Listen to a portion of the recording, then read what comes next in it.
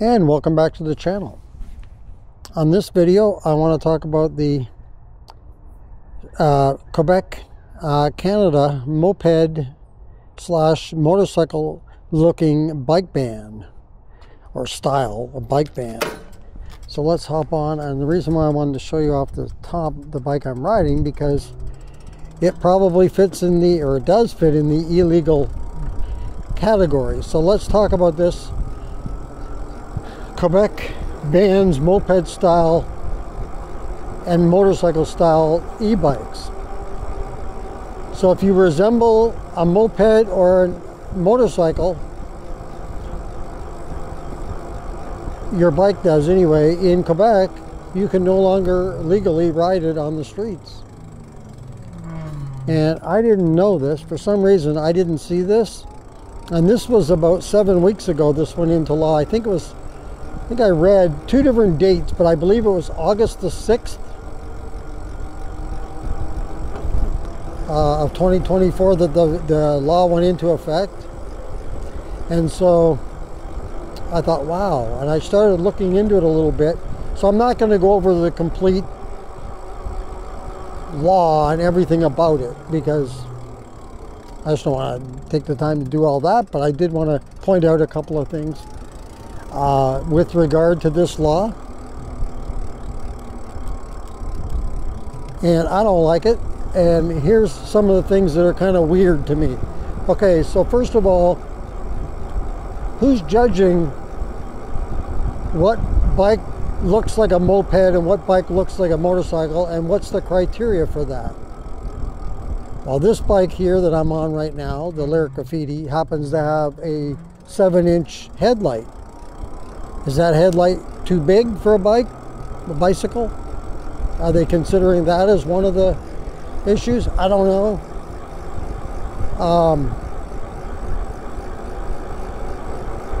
But let's go over a few of the things that the law does not allow, this new law in Quebec. So one of the laws that's still there, that was there before, is the motor cannot exceed a nominal 500 watts. Okay, so that's one of their laws. This is in Quebec, Canada. And I believe all of Canada actually is that 500 watt law.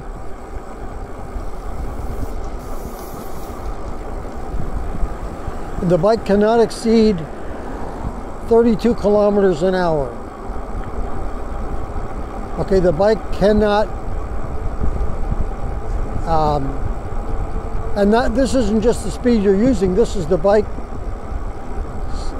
maximum speed that it can go. So most e-bikes can go a little more than 20 miles per hour or 32 kilometers. So, but anyway, so that's another one. And here's one that really gets me. The tires or the wheels cannot look like motorcycle wheels. Cannot be or look like motorcycle wheels. Well, what exactly, how do they define what a motorcycle wheel looks like? So I don't know what exactly that means. Is it the size of the tire, the width of the tire, the thickness of the tire, the rim? Like, what is it that they call resemble a motorcycle? I don't know. And then the other one is the bike cannot have foot pegs or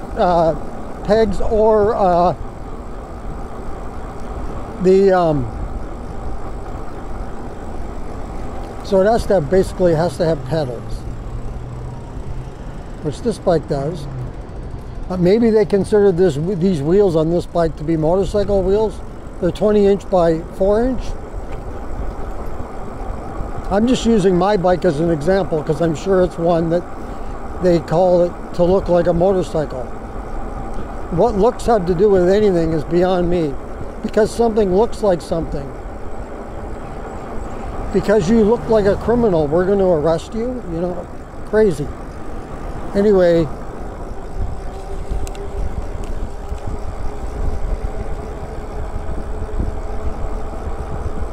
Let me get turned here and then I'll talk some more.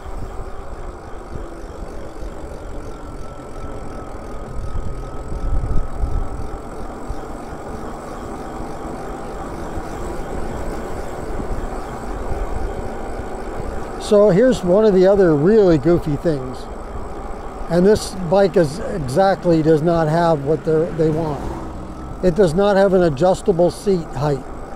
So I can't adjust the seat height, so that's right away, that's one of the flaws.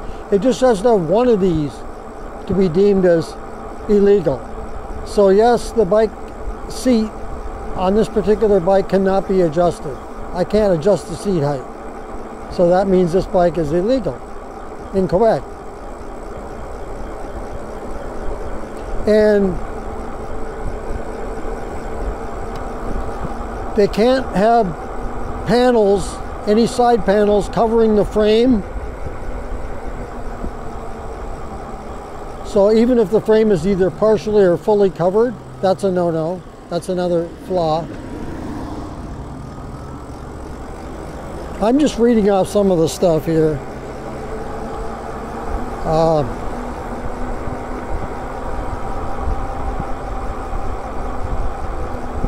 So their concern is the speed of the bike and the weight. Okay, let's look at these.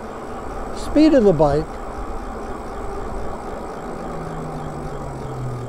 If somebody's riding erratically, it doesn't matter if it's a bike, a car, anything. That's not good, right? Common sense. So maybe they should just give these bikes a speed limit. In the bike lane, there's a speed limit, and if you exceed that speed limit, you may receive a ticket for speeding. That would simplify the whole thing. Because cars have speed limits, because that car, let's say 55 miles per hour is the speed limit, and your car is capable of going 100 miles per hour. They're not banning your car because the car can exceed the speed limit on the road. It's up to you to keep within that speed limit. So why can't they do the same for bikes? I don't know. But it's crazy. This is getting ridiculous.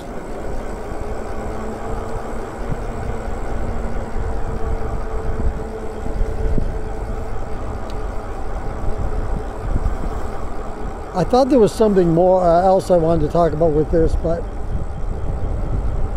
there is something else though I do want to talk about within this new law that came in, is how quickly it was imposed and right away immediately.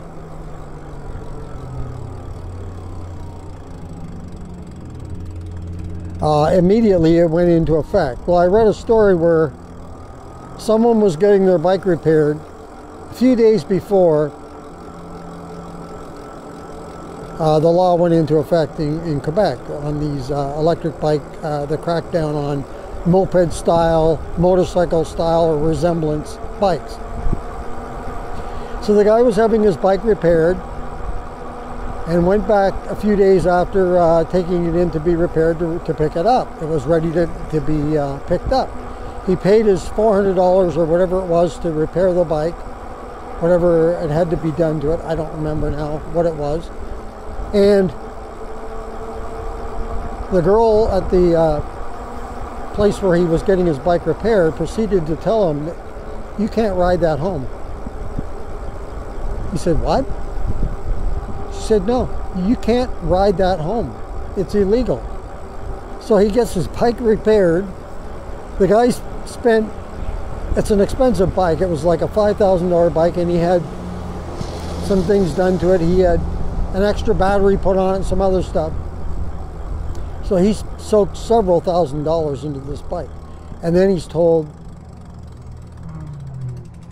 "You can't ride that at home." So, of course, he said, "Yeah, I am going to ride it home. I'm just going to take the side streets and whatever." So he did.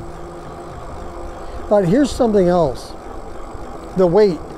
Okay, they talk about the weight of the bike. That's one of the concerns, right? The speed and the weight. We talked about speed. Well, the weight...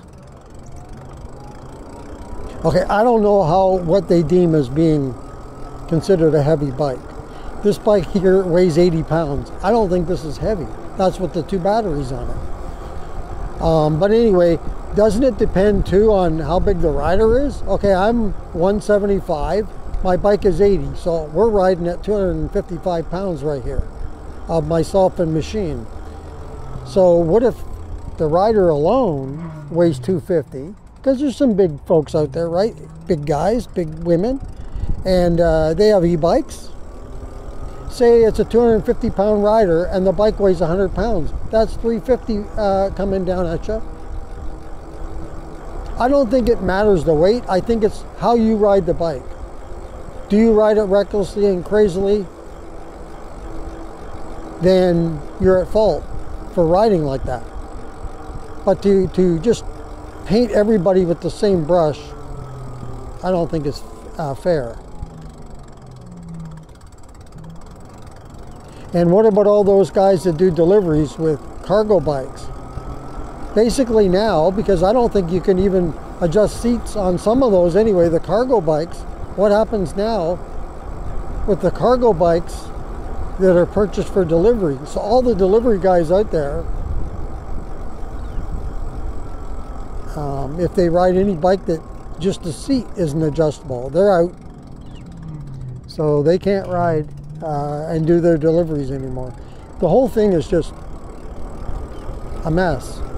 And that's in Quebec.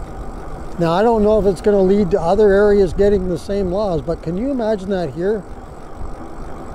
I think there would be absolute uproar, which I think is justified for this. It's crazy, painting everyone with the same brush. If they think everyone's a wild and crazy rider, maybe they should just crack down on the idiotic riding. You know, maybe that's what they need to do instead of trying to enforce laws that are a little bit, to me, silly.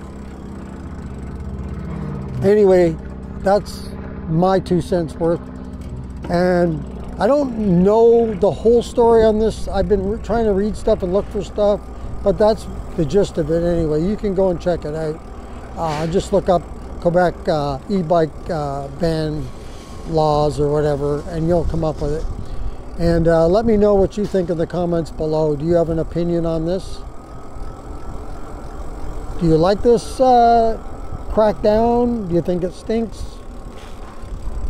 What do you think? Leave a comment in the comments below. And that's going to do it for this video. If you like this video, go ahead and hit the like button. If you would like to subscribe to the channel and help support us, please do. Just hit that subscribe button. Thank you very much. If you want to be notified as to when the next video comes up on the channel, just hit that notification bell. And like I say, if you want to comment on this video, I'd be curious to see what you guys have to say about it. So leave a comment in the comments below. Once again, thank you for joining me on this video. And until next time, keep your wheels on the road. See you later.